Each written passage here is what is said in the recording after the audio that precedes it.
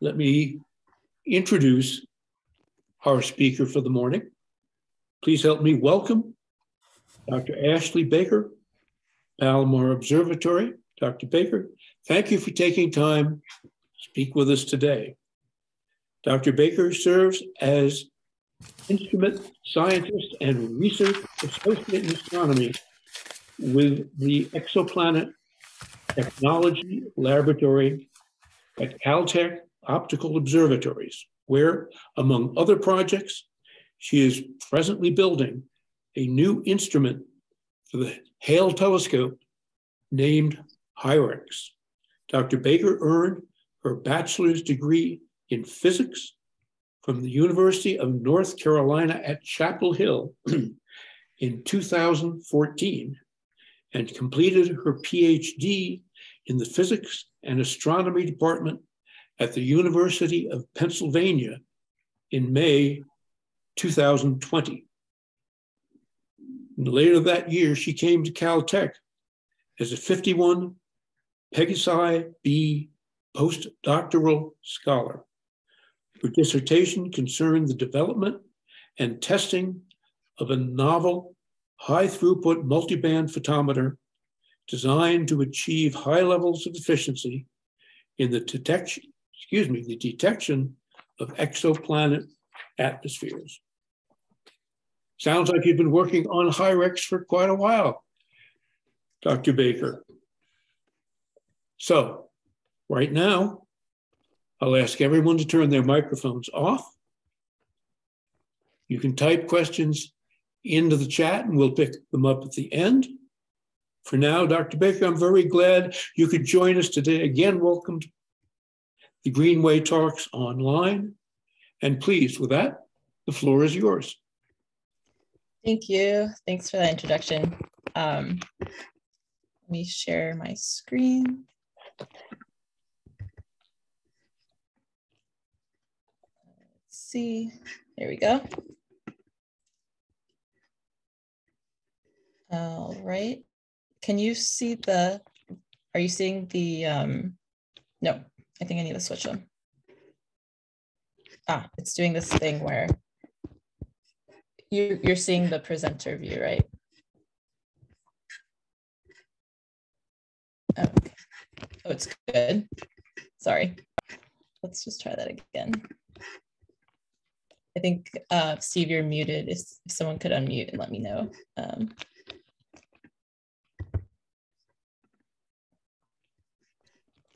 Now you're good. You're good. I'm good? You're okay. Good. Okay, great. Thanks.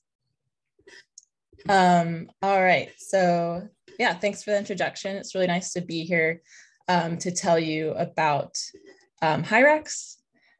So you can see the instrument here in this picture being guided into the prime focus cage of the Hale telescope at Palomar by Kurt there on the right. And this instrument is exploring a new way to study hot Jupiter atmospheres and exoplanet atmospheres in general.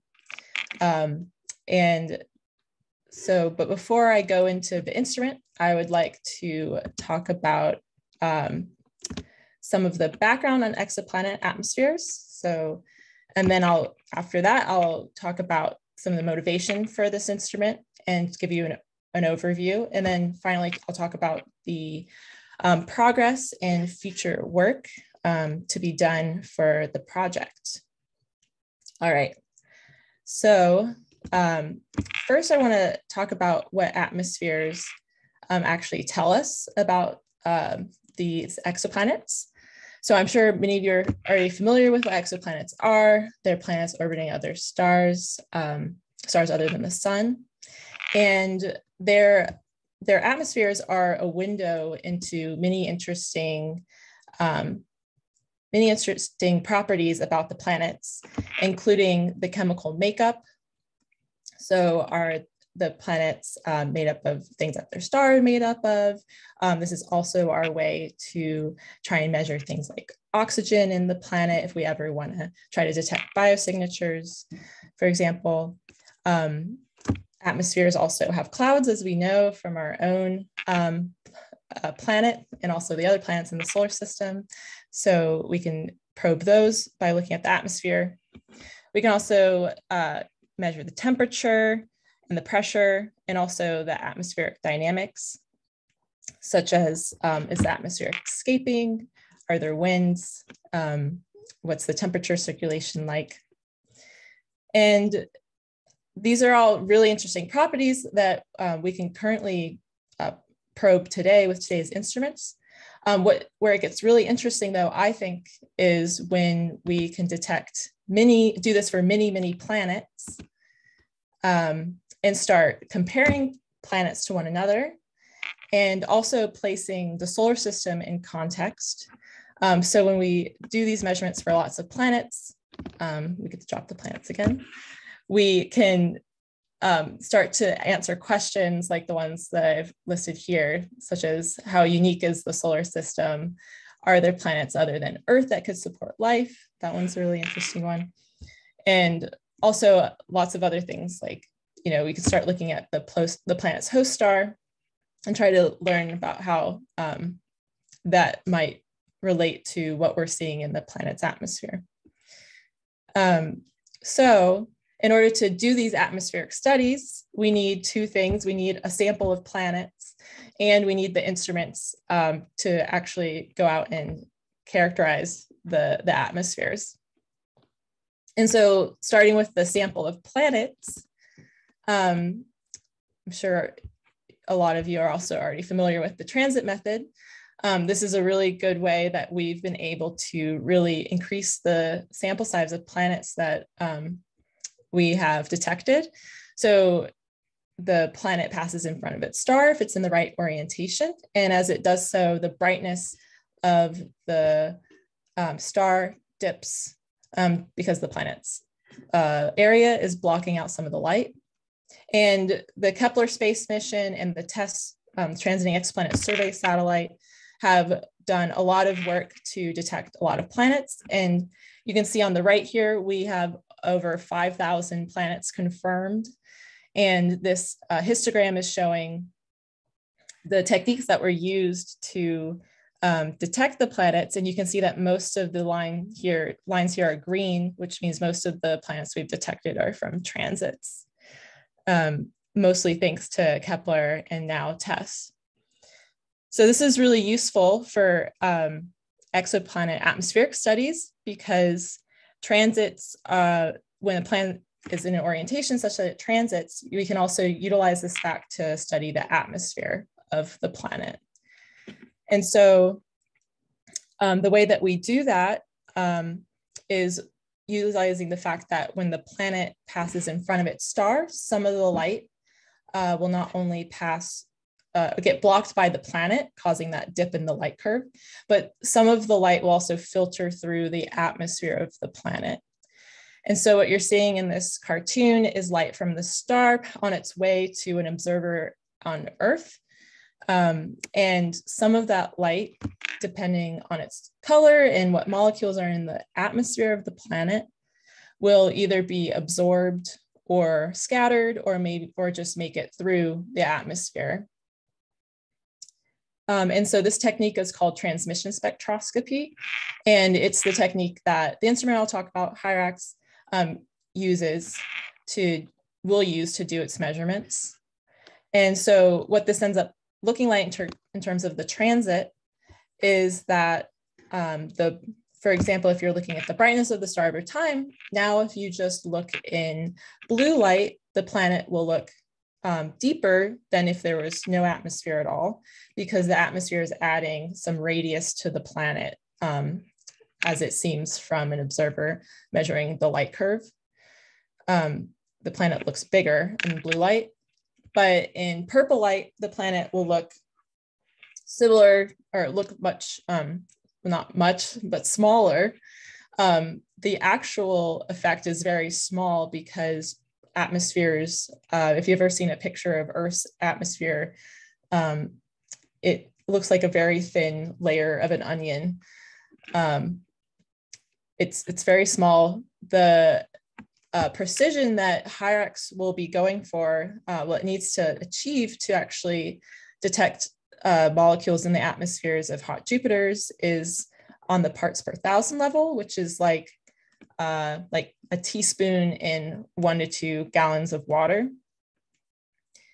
But for Earth-like planets in the future, we'll need larger telescopes for this, but for measuring like oxygen in an Earth-like atmosphere, you'll need something like a drop of water in like 10 gallons, so a part per billion level of precision. And so it's a really difficult measurement to make, which is why you need very sensitive instruments. So what does applying transmission spectroscopy in practice actually look like? So first, you need an instrument that disperses or diffracts the light into a spectrum, or you at least need something that allows you to observe the star as the planet transits in different colors. And then once you do that, you can then generate these light curves, one for each of the colors that you observed in. And then from those transits, you can then extract the size of the planet, because the depth of the transit tells you about the area blocked out, which tells you about the size of the planet. You can plot the size of the planet as a function of wavelength. So that's what's being shown here in this example spectrum, real spectrum of a planet, of a hot Jupiter planet, where there's sodium, strong sodium in the atmosphere. And so the y-axis here is literally just the planet to star radius ratio as a function of, and then that's plotted as a function of wavelength. And then once you have your spectrum, you can then fit it with models to constrain the abundance. You can constrain the pressure and temperature of the atmosphere as well. And that's what these blue lines here going through the black data points is. So I'm here to talk about a new instrument to do this. So I'm going to focus on the instrument part of this. So I want to give you an idea of what instruments we actually currently use to do this. So the main instrument is the Hubble Space Telescope. This is really the workhorse for doing these transmission spectroscopy studies. And it's so good because it's in space. You don't have to deal with Earth's atmosphere, which absorbs water vapor and overlaps a lot of the interesting features that we're interested in looking at. So Hubble doesn't have an infinite lifetime, unfortunately.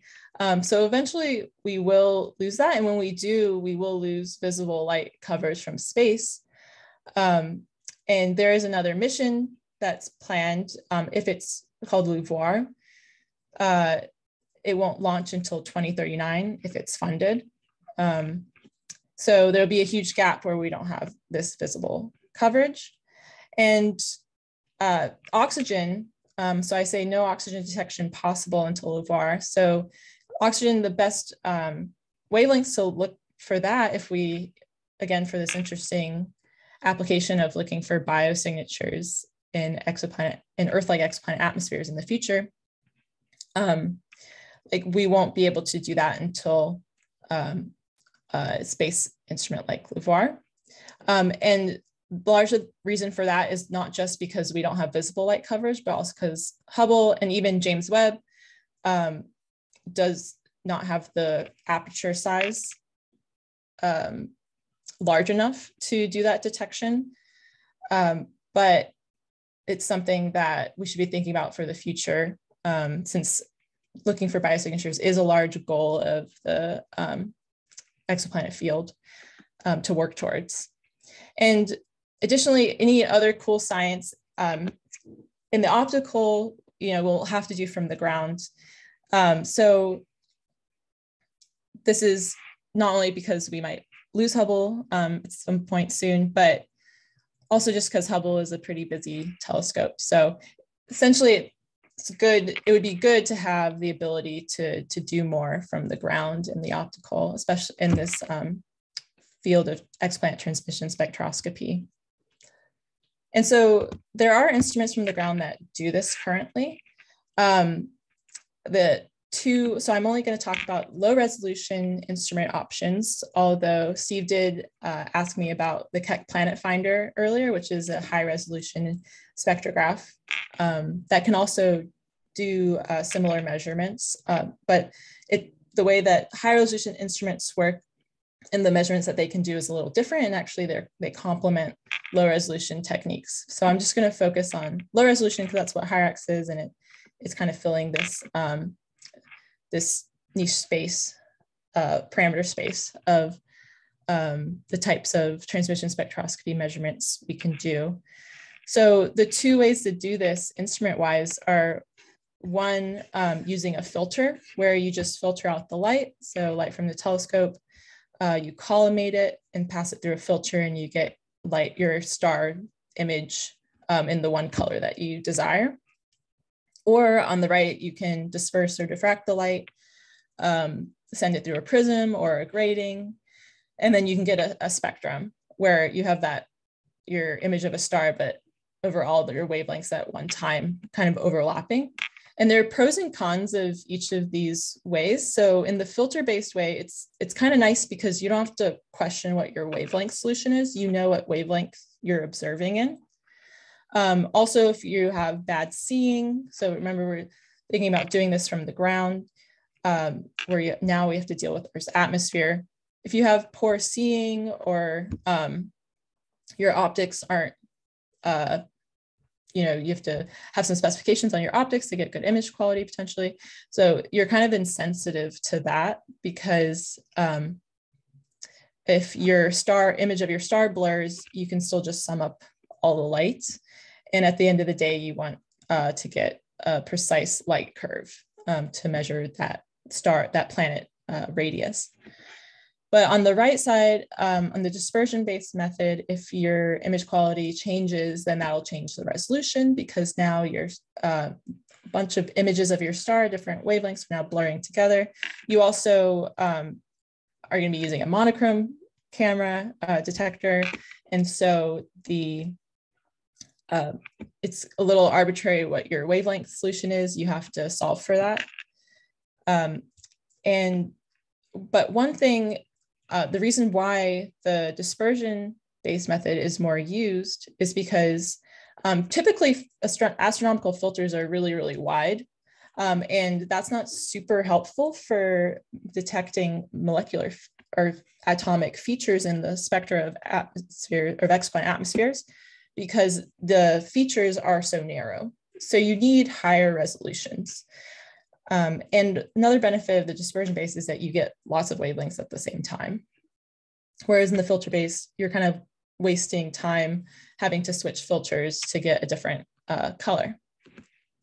So the idea for HIRAX is to kind of try to combine the benefits of both of these methods by using different types of filters. So not broadband filters, but using really narrow band filters. So HIRAX will explore this narrowband filter-based instrument.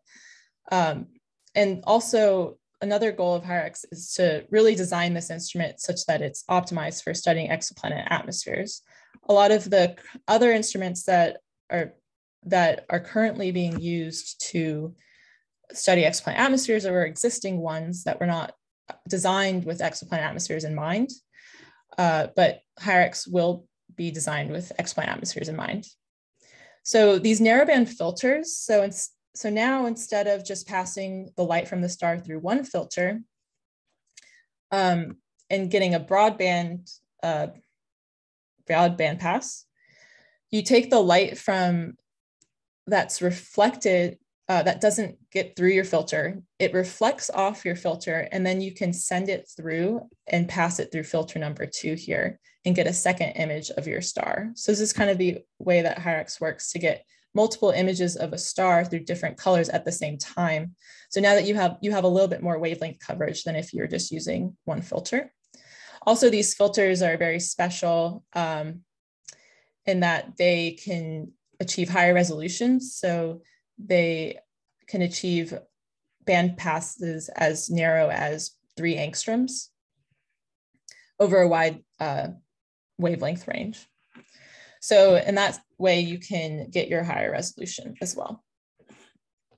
But you're still imaging, so you're still insensitive to image quality, and you know what your wavelengths are. So just to point out that there are some instruments that have used narrowband filters before. One of these is on WORK, which the wide field infrared camera, which is one of the instruments actually at Palomar. So I think it's pretty cool that this has already been done at Palomar in a simpler sense. So this image here is showing WORK before many additions were made to it that made it much less slim today. But inside of WORK, there's a filter wheel, and in this filter wheel, a narrowband filter was installed that overlaps the helium transition at 1083 nanometers. So on the right here, you're seeing this, a transit in gray, and the black points are just binned of the helium in the exoplanet targeted by Vista Purgata all 2020. So the blue curve is a white light curve, so not kind of average out over many different wavelengths. That just shows the kind of average radius of the planet. So you can see that in the helium line, through this filter that just focuses on helium, it's much deeper, and which implies that there's a lot of helium absorption happening in this planet's atmosphere. And this is really interesting because helium informs us of atmospheric escape. So this is a really cool science application of these filters. But what makes HIRAX unique and kind of a step up is that in all the other applications of narrowband filters, they only had one filter. They didn't have a reference band. This blue light curve was from a different instrument, a different time that they pulled to do this comparison. But HIRAX will have the ability to take multiple transits in multiple bands at the same time. And so here's the optical design of HIRAX. I'll just walk through it quickly. So light from the telescope comes in, and these are the narrowband filters now. And you pass light through one, and then that light filters out a narrow band, which for HIRAX, we optimize these band passes to overlap the sodium feature, which I'll talk more about in upcoming slides.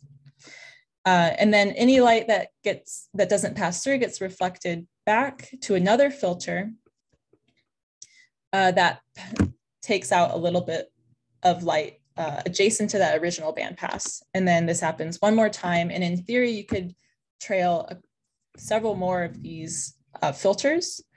But for now, we're just starting with 3 to test the concept. And then this final beam that passes off the last filter actually goes to a little pocket spectrometer that measures Earth's atmospheric absorption so that we can make sure that we're understanding what the Earth's atmosphere is doing at the same time in terms of water vapor absorption. And then at the top here, there's a guide arm for making sure that we're guiding on the star. So the HIRAX stands for the High Efficiency Instrument for the Rapid Assessment of Exoatmospheres. So that acronym kind of came from the idea that because we're in imaging mode, we'll be able to achieve photometric precisions closer to the photon noise and be less impacted by systematics that commonly affect spectrographs. And of course, we're going after exoplanet atmospheres. So the final image of that HIRAX produces is shown in this bottom right blue figure here. And this is just a simulation. But the final image is just 3 stars, copies of 3 stars that overlap the sodium signal and sample the sodium feature. So HIRAX is going to be installed at prime focus. That way there's only one optic between HIRAX and light from a distant star. So we really wanted to increase the throughput of the instrument as much as possible so that we're not throwing away any photons, because it is a very difficult measurement to make. We need all the photons we can get.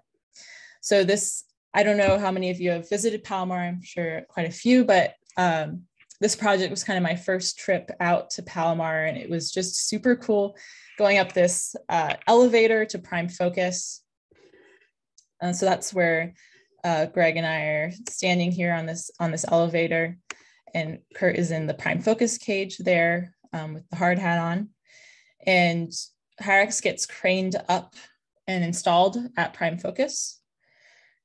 And so I'll talk more about the installation process in a bit, but first I want to answer why sodium. So I talked quite a bit about oxygen before. Actually, when we first started, my PhD advisor and I first started thinking about this instrument, we were thinking about it in the context of oxygen in future space missions that really, it's really hard to send a big aperture telescope into space. Even James Webb is 6.5, but we need something more like 15 to 20 meter telescope in space to be able to detect oxygen in an Earth-like atmosphere. And so we really wanted to think about a very efficient instrument for detecting oxygen. But we don't have any large telescopes now. And so testing this instrument, made sense to start with sodium, which is very common in hot Jupiter atmospheres, and we don't have to achieve as high of precision or be in as large as a telescope to do very interesting science with HIRAX. So we saw a sodium spectrum before, but I'll explain why it has this shape here. So this cartoon is showing sodium absorption as a function of wavelength, but before we found out that absorption is just like the radius or the size of the planet. So if we think about the bottom here as being the planet's surface, then you can think about up on this plot as the altitude above the planet that we're looking at. So in the middle here, where the sodium absorption is the strongest, we're high up in the altitude or above the planet's surface. And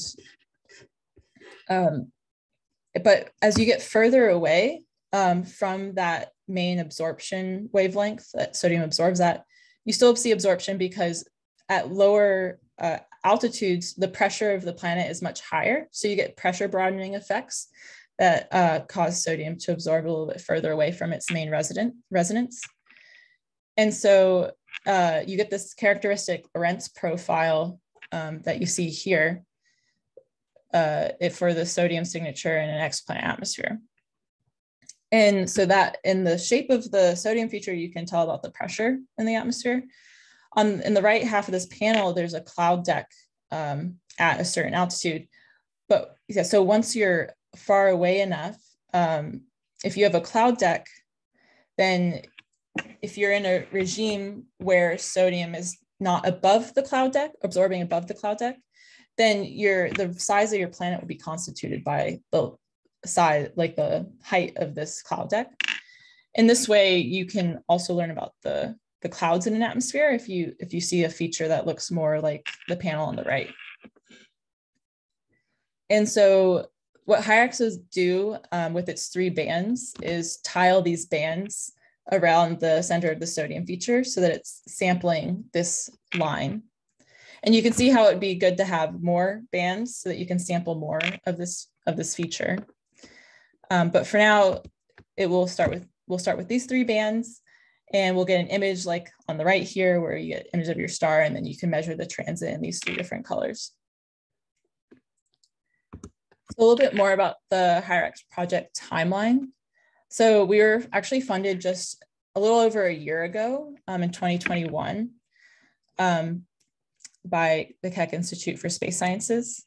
And we're just a small team from Caltech and JPL that there's a few people missing on this picture on the right from our first trip to Palomar, but that's the majority of the team. And I've been working a lot on the design and the assembly, and also planning for this first light testing that just happened, I guess, a couple months ago now in July. And so I'll talk a little bit more about these couple trips that we recently made to Palomar for the first tests of the instrument.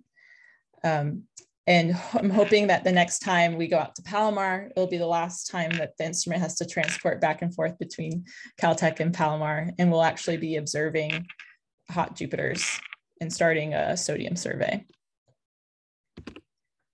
So in this first trip, so we had to pack up the instrument and drive it in a U-Haul to Palomar, which was an interesting procedure because I got quite a small van.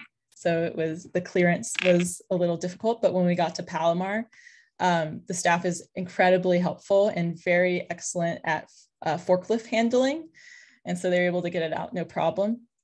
So I think it's just so interesting how the instruments have to be transported up to prime focus. So a lot of the first test, this was, I think in June, we went out for the fit check. A lot of the test was just making sure that we could crane the instrument up without a problem, and also that the instrument fit at the prime focus cage.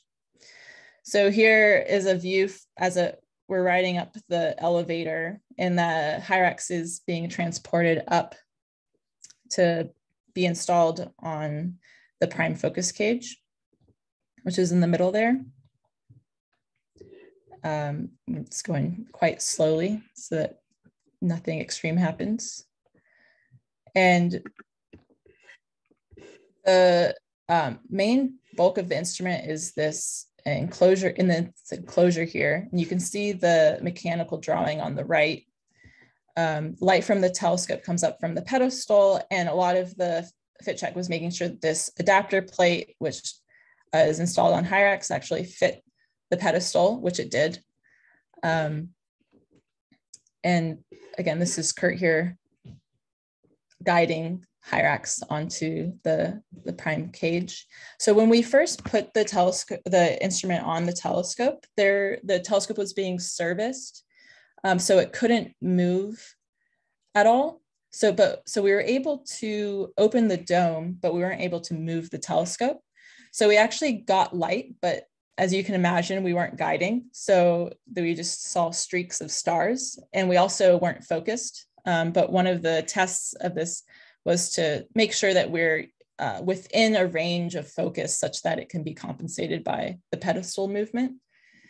And so it was an interesting procedure, waiting for a star to pass overhead, that was bright enough when it was out of focus to do this focus, these focus steps.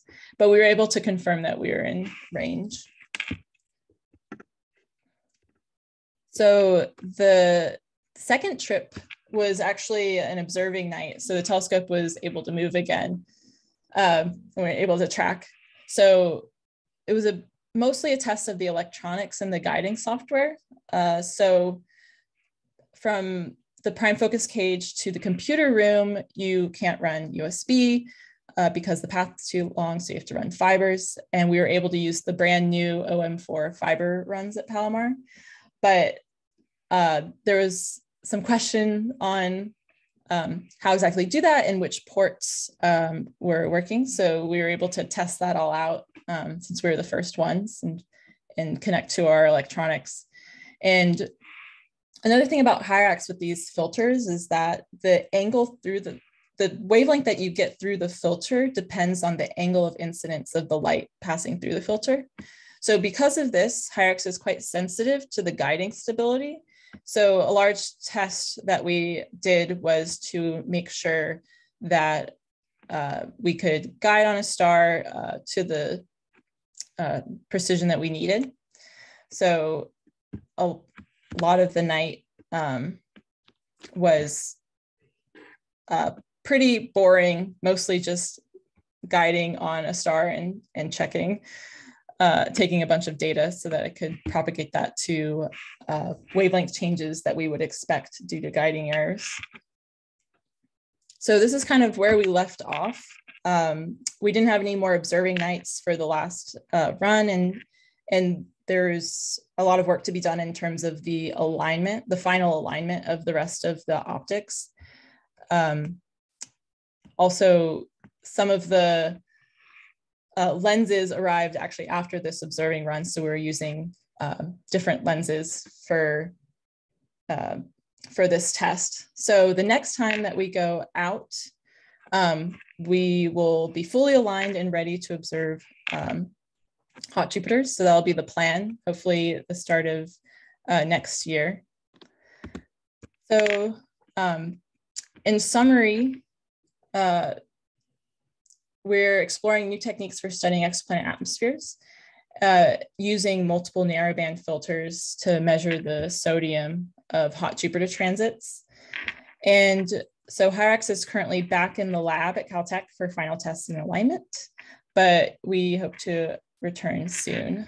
So there's a picture of me with HIRAX without its enclosure on in the lab, ready for some more tests. And I just want to say a big thank you to you all for listening, but also to the staff at Palomar. They're just so incredibly helpful. It's such a treat to go there and work with such a large telescope. Yeah, with such great support. So thanks for listening, and yeah, I hope to answer questions. Dr. Baker, thank you very much. It's a wonderful presentation. Let me ask if people will unmute themselves, open their microphones back up, and we're open for questions.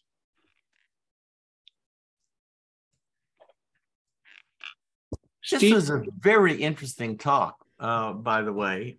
You presented the science very well and very clearly, but it's really fascinating to hear about, bringing experimental equipment and how that works. And I really liked your videos of when you're taking on a given run for an exoplanet atmosphere, do you stay tracking on the transit event for the entire duration, and you have to guide that accurately throughout? Yes, so that's one of the reasons why we have to think about guiding, is that we have to track for a duration of about 4 to 5 hours, because in addition to the transit, you also want to observe it before and after transit so that you have a baseline for fitting the depth. And so, yeah, so you have to track the whole time. So, as I understand it, I don't know, can I be heard here? Yeah, I can hear you. You're using sodium because there's a lot of it around. Mm-hmm. If you used something that might be more indicative of a biosignature, that might be what, oxygen or methane? How much longer a run would you have to do those? That's a great question. I actually have, I think I put a slide in somewhere, but it's hidden. Let's see. Okay, I lost my other slide, but so I actually did a study of this with a similar instrument with a slightly wider bandpass as part of my PhD, when we were interested in actually answering that exact question, is how long do we have to observe to actually detect oxygen in an exoplanet atmosphere for like an Earth-like planet. So you don't expect to see oxygen in hot Jupiter. But the answer is that you need a 15-meter aperture telescope and like at least and something like 20 transits. So on that order, it depends on how far the star is from you, how assuming Earth-like values for how much oxygen is in the exoplanet atmosphere, and what the spectral type of the star is, so which also determines how bright it'll be. But 20 transits, the transit duration will be a little bit different for an Earth around a sun-like star. But that's actually an Earth around a M dwarf, which is easier to do. So something like 60 hours to 100 hours of observing time would be needed to detect something like oxygen in an Earth-like atmosphere with a larger telescope than we have currently. Steve Miller. Steve, you had a question about atmospheric loss. Do you want to ask it now? Yeah, in your talk, Dr. Baker, you mentioned that helium was an indicator, or perhaps the loss of helium was an indicator of atmospheric loss. Could you explain that a little more? Yeah, that's a good question. So it's not my main research topic. But helium, it's a forbidden transition line, and I believe it's the high energy radiation from a star when the planet's very close, typically, can excite that line, and so that radiation is also responsible for the escape of for helium escaping from the atmosphere. And there's a lot of good work, not only by Shreya Specifigrada, but also Jessica Spake, and several others on this topic. But another interesting thing when people are observing helium is that sometimes you see a tail in the signature. So the planet might be transiting and the transit's asymmetric, which points to the fact that there's a trailing tail on the planet where the helium absorption is happening. And so that trailing atmosphere is also escaping. So yeah, I'm happy to point you to more works that describe the physics more. That's kind of my understanding. Thank you. Yeah. John Downing, you had a question about tracking this process. Would you want to ask it? Yes, I'm just wondering is it possible for us to keep track of your progress? The science is very interesting. Just wondering if we might have a way to track the progress of your study. Yeah, so I plan to present in a couple of years at SPIE on this project, but that's a couple of years away. I'm not sure if the observing schedule is public, but you can see when we'll be on Sky. If it is, you can see when we'll be on Sky at Palomar, in which case you're welcome to email me for updates, but I don't have a blog, or any way really to publicly share the information in the meantime, but you're welcome to reach out anytime, and I'm happy to update you. And the observing schedule is public. Oh, cool. I'll send around a link to the observing schedule at some point here. Cool. Thank you. I appreciate that. Okay, and Tom Munke, if I got that right, asked a question in the chat that I was wondering about. It's about the efficiency of the mirror system. My sense was certainly looks like you're going to lose an awful lot of light as you go from the first to the second to the third. Yeah. To other mirrors. Mm-hmm. Yeah, so that's definitely a trade-off, especially if you're trying to add more filters in the future.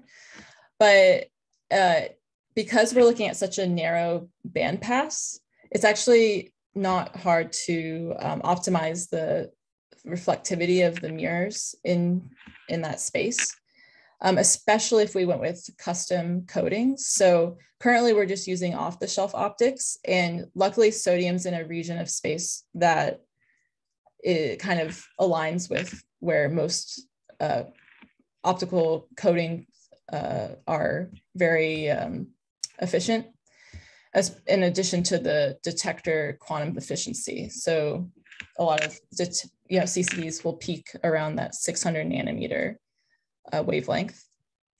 So in that sense, our final throughput is actually higher, or on par, not higher than most spectrographs that disperse light or diffract light. And we're like hitting around 60% right now. And a lot of that could actually be improved if we were to get custom coatings where we could really now hone down on the wavelength range that we're at, which is so narrow that we could increase it further. Yeah. When you say 60%, 60% of what?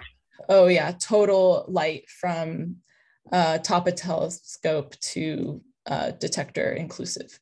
So are you saying that the filter, the transmissivity of the filter to the non-narrowband, outside of the narrowband that you're detecting, are you saying that is much higher reflectivity than other filters? Yes. So yeah, two things. The 60% was the whole instrument. The filters themselves, the light that goes through, we're at around 90 to 95%. So they're very efficient in the filters themselves.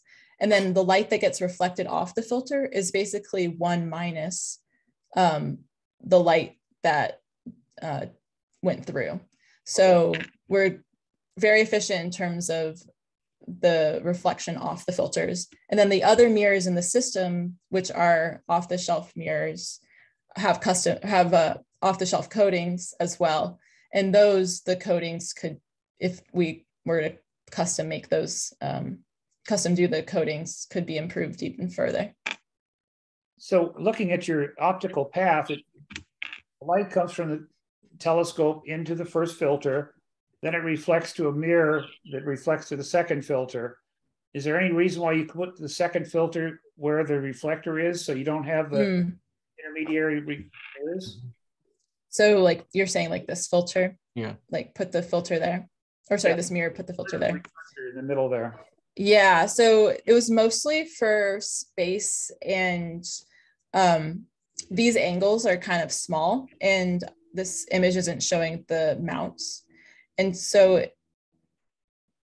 you also want to minimize the length of the beam in your system, because as the light is traveling, the angles from the different field angles will be diverging in the collimated beam. And so you want to minimize this path length. So folding it seemed like the best way to do that and keep it compact, and make sure that the mounts didn't collide. I didn't spend the longest time optimizing this layout though. So it's possible that putting the filter here could work out. But when I tried it, it kind of didn't work with space constraints. And yeah. And do you need one detector, or couldn't you just have a small detector behind each filter and not try to put the path down to a single detector? Yeah, so that's also a good question. We wanted one detector for cost purposes, and also so that the gain of and any systematics kind of are common to all of the images at the and also the timing is consistent between them, the exposure times. But you could experiment with putting different detectors and see how that impacts the photometric precision. But for that, the concern of uncommon systematics between the detectors and cost, we chose a single one. Okay, thank you. I suspect that if you had multiple detectors, configuring them so that they gave the same output would be a nightmare and would occupy a tremendous amount of setup time. You're much, much better off, I think, from an old environmental physicist. You're much better off with one detector if you can do it that way at all. And this is, I think, a better solution than multiple detectors. Yeah, and you don't lose too much light with the mirrors. So it would also it is getting tight at the space. And so I could imagine if like a couple more filters get added, you might have to go into the third dimension here, or perhaps use a second detector. But yeah, because it's all reflections, there's a lot to play with.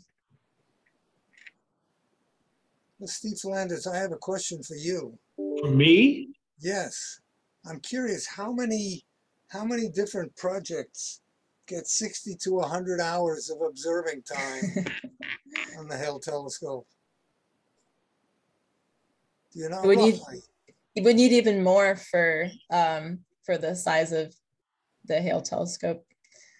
It'd be a lot. This is the problem with detecting oxygen. I think it's why we need to put a big aperture in space. Start lobbying your Congress people for this project. Well, I was going to follow up on the aperture question for oxygen detection. Would this be part of the science case for these extremely large telescopes? And is there a path to do that, to get to one of them when they're built? Yeah, to put like this instrument on a large telescope. Large, like the 30 meters, if it ever gets built somewhere, or the ESO's big telescope too. Yeah, so I think in this project, we're really trying to test this concept. So if it is successful, I think could definitely propose to put it on a larger telescope. The problem, so we wouldn't be able to do oxygen from the ground because of Earth's oxygen. Sure. So you would want to go to space for that. But another thought for this instrument was maybe it's a good option for a space mission, especially one that's dedicated to doing this detection, this measurement. It lacks a little bit of versatility in terms of, you pick your filters for one feature, one spectral feature. But the filters can easily be just like swapped out. So there could be, that versatility could be added back. But definitely hoping that, we get a lot of good science out of this and kind of show that it's a good concept that could potentially be adopted in the future for other observatories. Catherine, hi, you had your hand raised. Would you like to ask a question? Catherine? Yes, I wanted to ask Ashley, how do you decide where to look on a given night, which star, which exoplanet you want to view on a given night? Yeah, so I think is it this plot? So a lot of work went into simulating the results of HIRAX. So this plot is showing all the stars that are accessible from Palomar that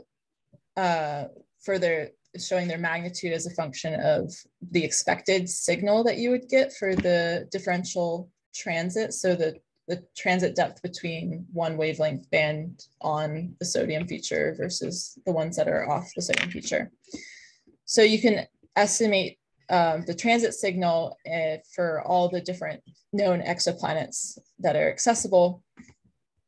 And so for 5.1 meter telescopes for the Hale, in just one transit, this line here is showing where you would get a signal noise of about 3. So where you would get a detection. And everything to the right of that line are planets that would be detectable. And so depending on the season that we're observing and choosing from these targets, we might propose for one of the easier ones just to start. Yeah.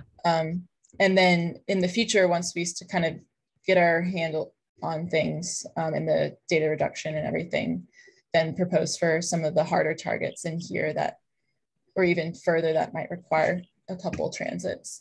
And our first target will probably be one that has like a good sodium detection already, so that we can compare our results to those results and just confirm that we understand everything. So we'll probably do that. Thanks. Yeah. Other questions? Other questions? Anybody?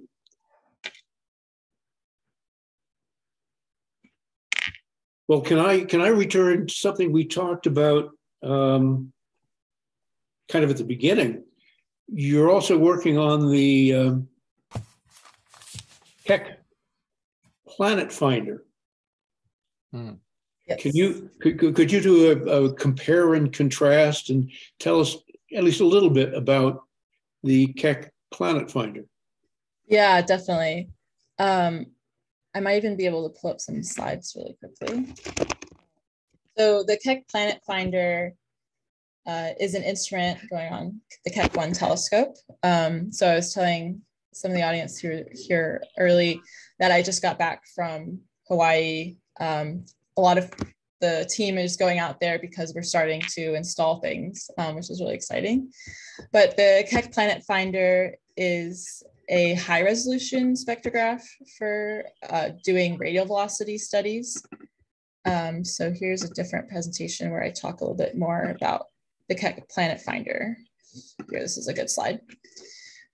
So it's much bigger than HIRAX. That's one contrast. So it's on a 10-meter telescope, and the resolution of KPF is about 95,000.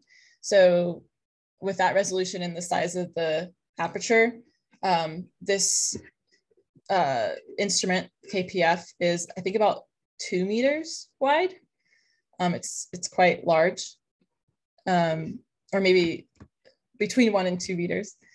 And it has coverage from 450-ish nanometers to 870 nanometers.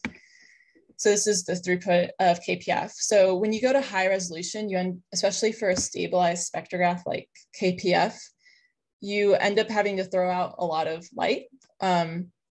These are fiber coupled. So light from the telescope's injected into a fiber that runs into the basement of Keck that feeds the Keck instrument. Also, shell gratings are not they have limited efficiency. And so the final throughput of KPF is about 7%, whereas HIRAX, it's 60%. But the trade-off is that you get really high resolution. And with that, you can very closely track the stellar lines and watch the Doppler effect due to the planet's mass tug on the star and shift the lines back and forth. And that's how it will do the radial velocity technique to measure the mass of its planets that it observes. How long are runs like that lasting? How like the exposure times needed? Yeah, so it'll be mostly looking at bright stars. And so the exposure times will be on the minutes level. For fainter targets, maybe it'll take a couple 15-minute exposures, but then you have to go back to the star over time to sample the different stellar line positions to actually then be able to plot the stellar velocity as a function of time to look for any planetary signals. So you'll probably want at least like 20 to 30 visits. So, but you're looking at basically something that could be done in one night and doesn't require multiple nights. Yeah, so for RV science, for radial velocity science, you would have to look at it multiple nights for the final measurements, but each exposure is just a quick few-minute exposure.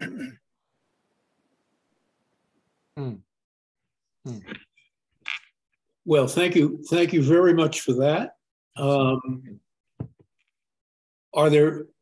Before we close, are there any other questions? Let me open it. Let me keep it open for just a minute. Anybody got a question they want to ask? Well, with that, Dr. Ashley Baker, thank you very much. Michael, in the comments, in the chat, excuse me, said how fascinating the pictures you showed, the videos you showed of Palomar, the trips to Palomar. And thank you very much for that. I thought that was a great presentation. Great presentation. And also thank you for talking about some of the work you're doing at Keck. Well, with Thanks that, for having me. Well, and we appreciate it. Let me just conclude with a note about our next presentation.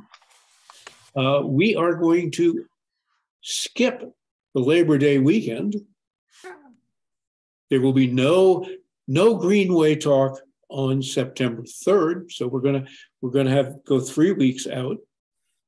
The Greenway talks online will continue on Saturday, September 10th, 3 weeks from now, when we will be joined by Dr. Greg Hallinan, Caltech Professor of Astronomy and Director of Caltech's Owens Valley Radio Observatory.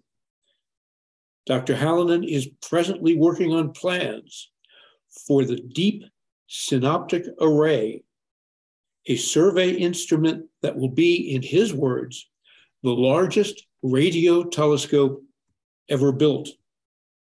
DSA 2000, as it is called, will span 285 square kilometers in the Nevada desert and link together 2,000 5-meter radio dishes. Dr. Hallinan has argued that this telescope will do for radio astronomy what the great survey telescopes of the present decade are doing for optical astronomy. So with that, thank you again to Dr. Ashley Baker, and my thanks to everybody for attending, for being here, and supporting the Greenway Talks online. With that, I'll close the session, say goodbye. That's it, say goodbye, and I look forward to seeing you again on Saturday, September 10th.